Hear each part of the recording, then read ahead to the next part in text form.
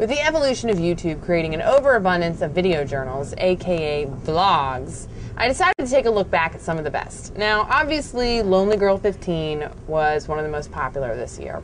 But as riveting as that whole thing was, I would rather focus on people that are actually real.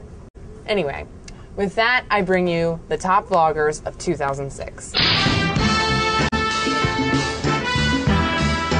Number 5, Mr. Pregnant. Claim to fame. Can't see my penis anymore. Mr. Pregnant is a vlogger that leaves you scratching your head and wondering, A, what does this man do for a living? And B, who impregnated him?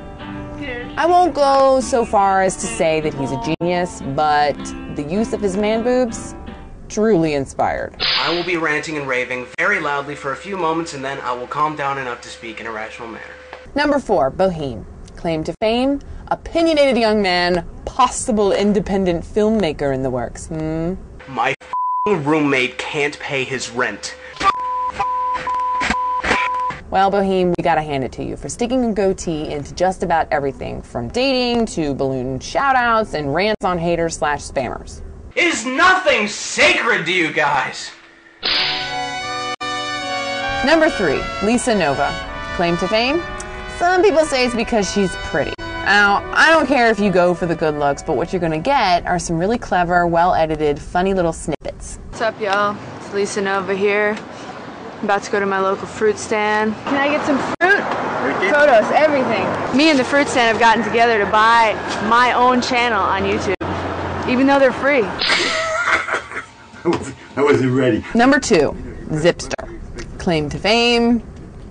Let's just have him tell you. This will be called the Reader's Digest version of my life. This is Ginger, my daughter. I had to quit all that because I was freaking out. It's Wednesday, July 19th, 2006.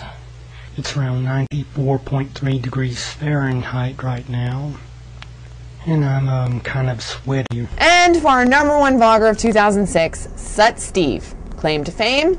Being the self-proclaimed 41-year-old Southern unemployed atheist virgin who loves South Park, fish sticks, and all things sci-fi. Steve, you may live in a trailer with your mother in your brother's backyard, but you also live in our hearts.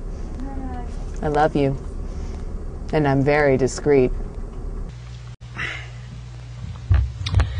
That tea tastes good.